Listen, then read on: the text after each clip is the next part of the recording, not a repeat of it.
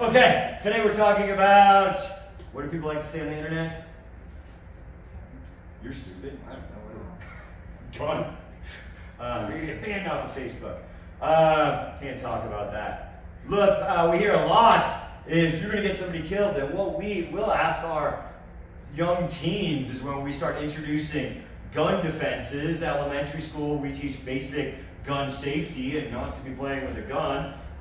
But as soon as I get into that middle school range, I really feel like it's a good opportunity then for them to start to learn gun. I feel like the way the world is, it's great, and I've been doing this for years and years, and hopefully we're keeping people safer. But one thing people say, you're going to get somebody killed. Look, we're not racing the trigger pull. Nobody's faster than that, right? We're racing the decision to pull the trigger. But today we're really talking about redirecting the line of fire off the shortest point. Look, if they're in the middle, I can go for either hand, right? Either hand. But what I want you guys working on this month is thinking about gun from the front, standard, and gun from the front, two-handed cupping, here.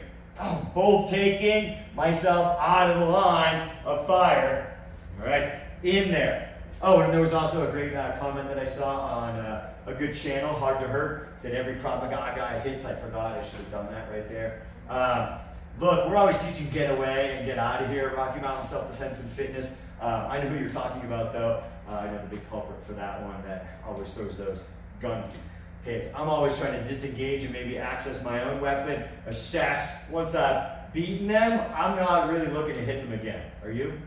Yeah, you are. So you always want to hit somebody again. I see you in class. All right. So when you're doing this drill, all right, I like to do it with my eyes closed. All right. My eyes are closed and they just yell gun.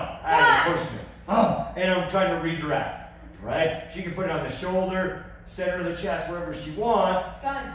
Right? And you're making that split-second reaction like the next thing might be that trigger pull. I don't want to hesitate. I always say hesitation kills. I didn't say that. Somebody else made that up. I'm just doing it. But when you hesitate, you lose in self-defense. I don't want to hesitate. Look, sometimes we mess up. No big deal. I think today I was doing, if you messed up, you had to do 2 burpees and go again. You messed up again. 2 burpees. Right? Just messing around, but in reality, what I told that class was, at least you're making a decision.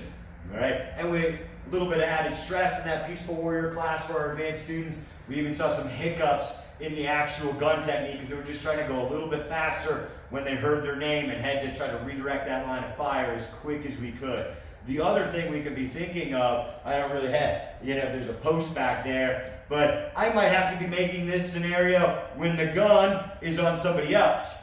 Right? Or it's on me, and I have somebody on my right, or now the pole, all right? And I don't want to redirect it at a family member. I would rather take it across the longer point on my body and have it away from a family member versus, boom, redirect it. I think when I learned this one way back, I can't even remember what year it was, the instructor said, and I wish I could give him credit because I can't remember, it's a Krav Maga divorce, right? If you redirect that line of fire onto your husband or wife, all right, you're now doing the Krav Maga divorce, putting them in the line of fire. We don't want to do that, of course. Don't do that. Don't do that. You're not even married yet. You got that nice ring.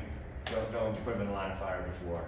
So that's redirecting the line of fire off the shortest point. You can do it from the back. You can do it from behind, but combining your Krav Maga skills that you've been learning into a quick drill where you're trying to make the right decision in relationship to your body.